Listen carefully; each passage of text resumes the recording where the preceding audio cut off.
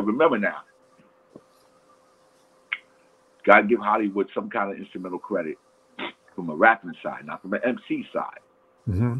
And Lovebug Starski was the integratable part as being a younger. Kevin was born 61, 7 years younger than Hollywood. Lovebug could do both, MC and DJ. Hollywood was the old rapping style, but he had a flow. He knows the records.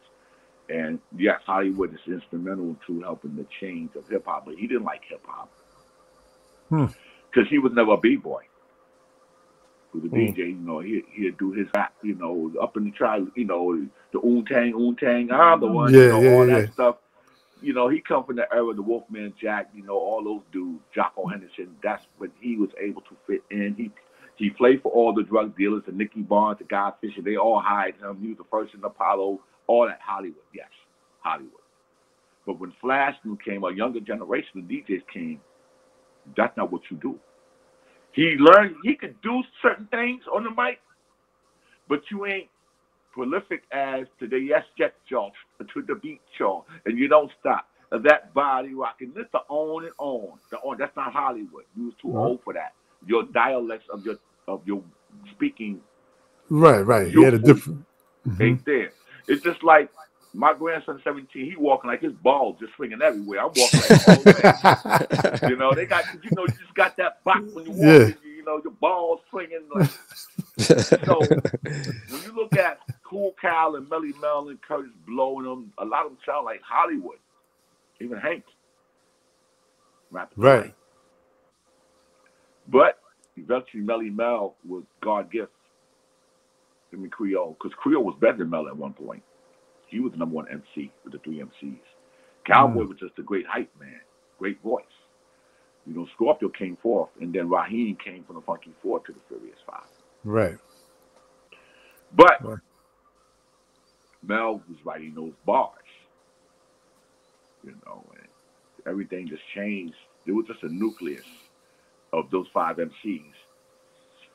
3 DJs, Flash, Disco B was second, and Easy Mike. I hope he get well. He has brain cancer right now. Oh, man. Just to go and look at Flash in the park, just DJ. Like, I don't care what other DJs you could look at, AJ or Theodore was the second closest. The Shyrock asked me the other day, yo, could Theodore have been big as Flash? I said, yeah. If he was the DJ, if he was the DJ for the Series 5, yeah.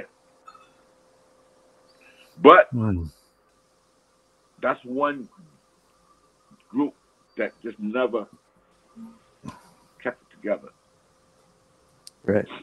They broke up in their prime because at one point Charlie Chase was the DJ for the group. Oh, yeah? For about 5 months. Oh, wow. They kicked Flash out the group. And Raheem had just gotten the group because they used to go to Charlie Chase's house to practice. So there was no Cold Crush Brothers at the time. Okay. Well, but there's been Cold Crush. Kaz was Casanova Fly. Kaz was a DJ before he was an MC. Right. You got Tony Tone, Easy AD.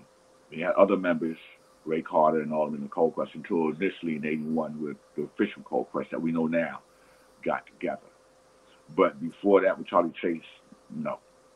And he was played for a couple parties for Furious. When Raheem became Furious 5, they used to go to Charlie Chase's house to practice. Then they got back to Flash.